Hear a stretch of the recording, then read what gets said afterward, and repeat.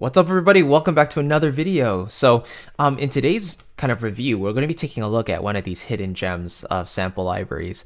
And this is from Bunker Samples, and it's the Harmonium. So you might know Bunker Samples from Bunker Strings. That's kind of their flagship product so far, where he kind of went out to an actual bunker and recorded a bunch of unique string articulations, some that you can't find in anywhere else. So, you know, having being known for something unique like that is definitely something that is good to have, especially as a smaller developer when you're trying to establish yourself in the industry.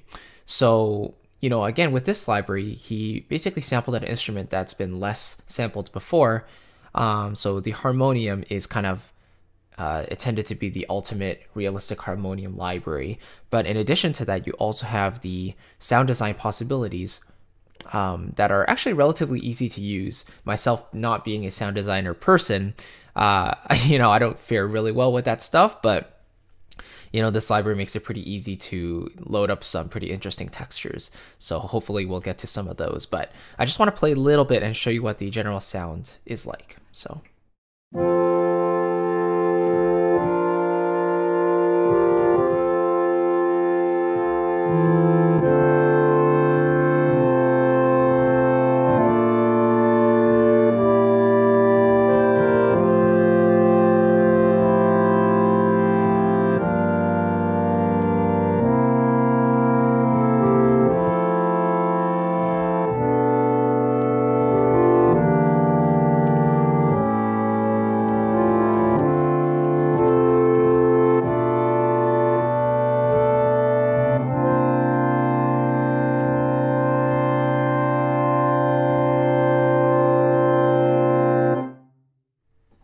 Cool.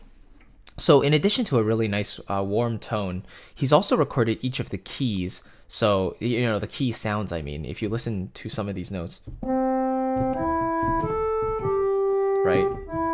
It's quite present there. So if I turn up this value here, you can really hear each of those keys.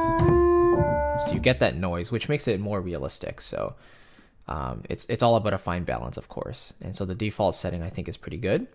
For the stops, you can actually press on each of these, which gives you the sound of actually the stop going in and out.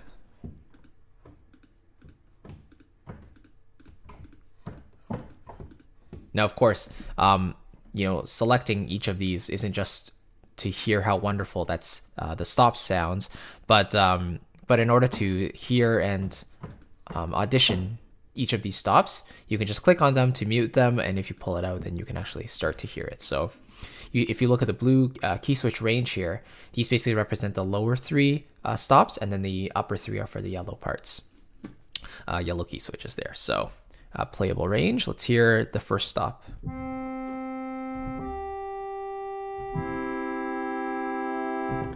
Second and third one are actually an octave lower.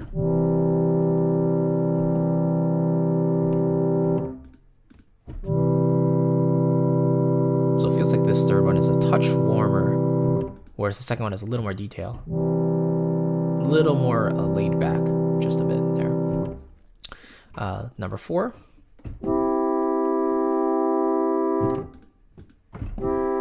This one's a little brighter, and this one's the brightest.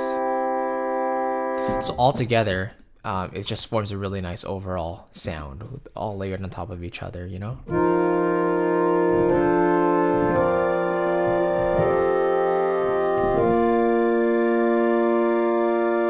If you want a more kind of dynamic response, like more dynamic range in the playing, you can, load this up even more. And if I play lightly, it's going to result in a softer sound, and then louder, obviously it's more responsive. So then it becomes more like a, regular piano. But I think usually by default it's set to 50%. So you have real attack and real release, which, as he mentions in the walkthrough video, it's more about keeping it realistic. All right, let's take a look at some of these sound design possibilities here. So let's solo this stop right here. I'm going to click on that one to open the options, make sure I have it selected. Clicking that little circle, and then you can see this intensity rate is up. So at 0, you're not going to get any of that, this effect. So you have to turn it up in order to hear it start to come in.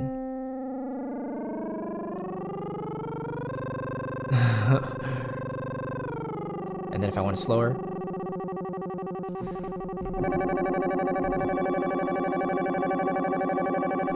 Hello, it's Chris calling.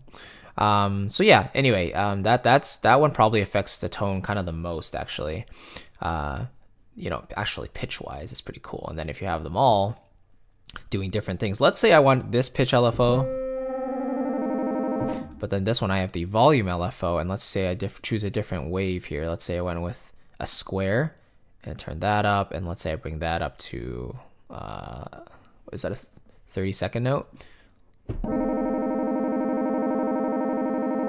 Let's just hear this one by itself. Oh, it's because it's not on. There we go. That's why. So.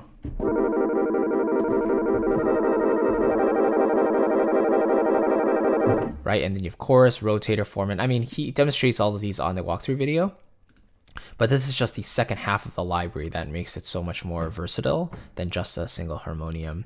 But for my purposes, you know, knowing me, I'm probably going to use it for its bare intended purpose, which is the you know, the actual sampled instrument itself. For sound design stuff, it's obviously very handy to have everything listed right here. And you know what, it sounds great. It does its purpose super well. You know, you could even send it to a reverb that you wanted to, and you know, a delay as well. But for my purposes, I think sorry, I should turn these back on. The intended purpose of the actual instrument itself.